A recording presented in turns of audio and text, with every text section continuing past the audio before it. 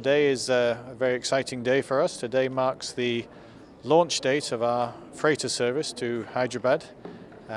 Twice weekly service on a Thursday evening and a Sunday evening. First wide-bodied 747 freighter service from Hyderabad to Asia, connecting to Northeast Asia, North America and Australasia. Have begun services to Hyderabad because we believe this is a very exciting airport, a very exciting export market, particularly the pharmaceutical business.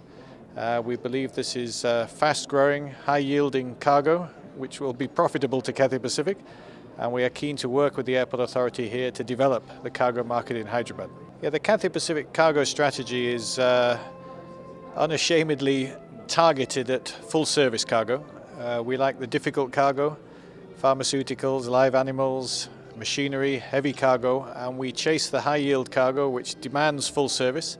And we have an excellent facility in Hong Kong for transshipment cargo beyond onto our freighter services. So we believe all across India there is good high-yield cargo, and that's our strategy, to connect that over Hong Kong to the rest of the world. Hong Kong is a key logistics centre. It's located in the heart of Asia, equidistant between sort of Tokyo in the north, Singapore in the south, but right in the middle of Asia on the edge of China. So it's perfectly placed to be a transshipment hub, both for passengers and for cargo.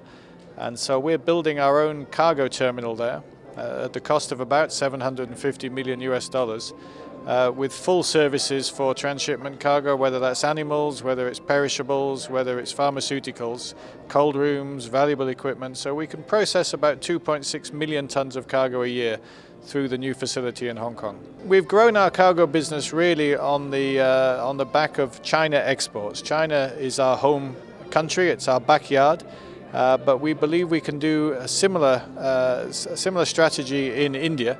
As India grows as a manufacturing centre, we believe we can be, in effect, a national freighter operator for India and connect India to the world over Hong Kong. So we would like to grow India in very much the same way that we've developed the China market over the last 20 years. India, we do have flights direct to Europe, so we can offer very good express products to Europe.